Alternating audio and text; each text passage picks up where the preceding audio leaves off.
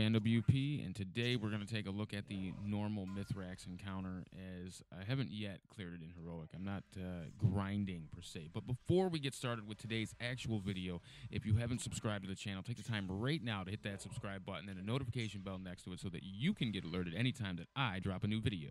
If you like this video at any time, hit the thumbs up, and if you have any comments, suggestions, or feedback, drop them in the box below.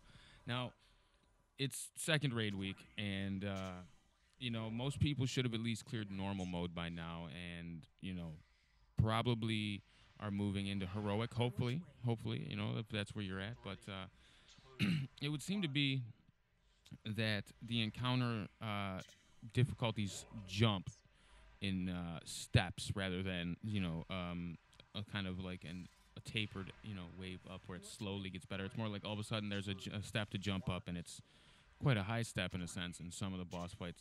This is not one of them, and it's not in an order, oddly enough, like as crazy as that sounds.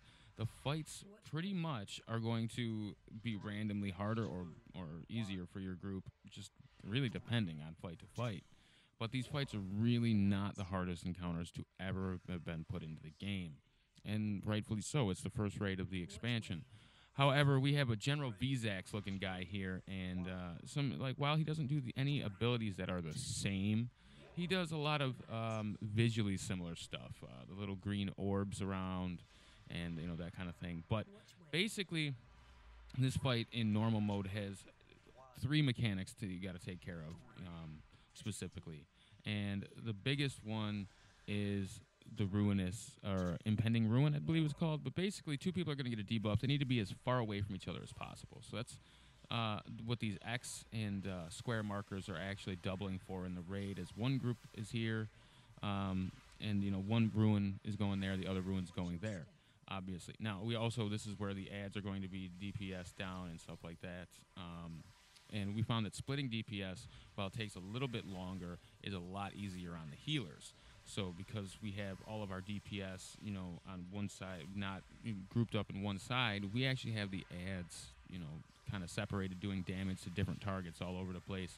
Makes it a lot more manageable in reality. The other big thing to watch out for in this encounter is that right there, that laser. He does that laser during the fight, during phase 1 and during phase 2, but during phase 1 it's just a quick blast. And I believe it gives you a full 10 stacks in normal mode of your debuff, which reduces your health. So, yeah, that's what the green orbs are for. You run around and pick those up so that you're under 10 stacks of you know, the health-reducing debuff. It reduces your actual maximum health so that you know, cannot be, you know, say 130k or whatever. So, really, you just got to kind of pay attention to those things, and that's it. Now, there's going to be people getting MC'd. You just kind of like do quick damage to them, just quick abilities, pop, pop, pop, knock them out of the MC, which doesn't really, it's not like an MC in other fights. It's more just taking them out of the fight. So with them removed from the encounter, you know, you're losing DPS, you're losing a healer, so you get them out as fast as you can, regain what you've been missing. That being said, this fight is really, really easy.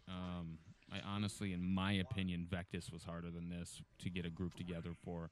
As I'm not in a guild raiding with a guild. I raid, you know, in pugs, solo out as much as I can. And to me, this fight was really pretty interesting because it's so similar to a General VZAX kind of look and feel. That to me, I was like, this is definitely a cool fight. You know, I loved Uldir.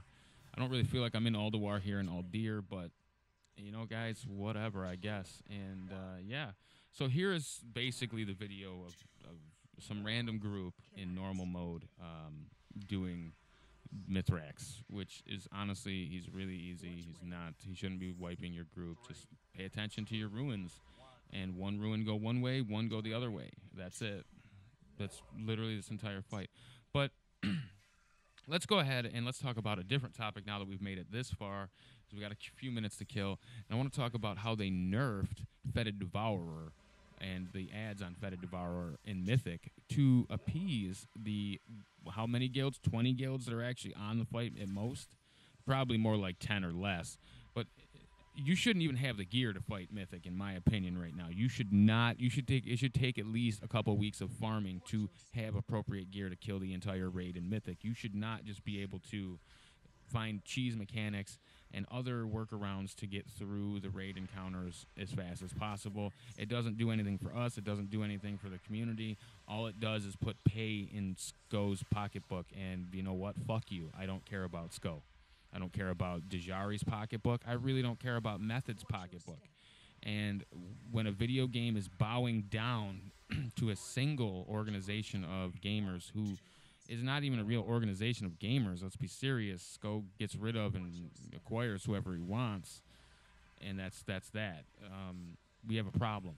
And the problem is we're not playing World of Warcraft anymore. We're playing World of Methodcraft because they have as much input as a game developer.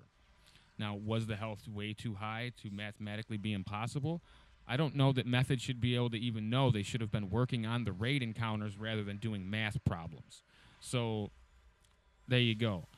That just leads to there was somebody either not doing what they were supposed to be doing, or, you know, basically you needed gear. You just need gear, you know? Like, you needed to go do the raid in normal and heroic. A week of normal and heroic is not enough to go in and clear Mythic, and if it is, then that should not be Mythic. That should actually be the heroic encounters.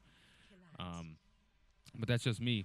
And the game has gone backwards, in a sense, in that on day one it was way harder. I mean day one vanilla. This was way harder of a game than it is now.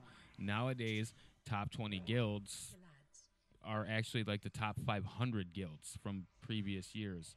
And it's not a joke that guilds like Method never really stepped into the limelight until every other guild was gone. Till every other guild had retired their 10-year laminate.